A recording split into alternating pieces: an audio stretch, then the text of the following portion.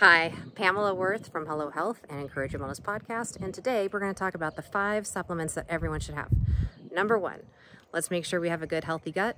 So make sure you've got a good combination of organic prebiotics, multiple probiotics, and more is not always better. We don't need 30, 40, 50 billion. Sometimes just taking a look at high quality prebiotics and probiotics that are in the several millions is a great choice.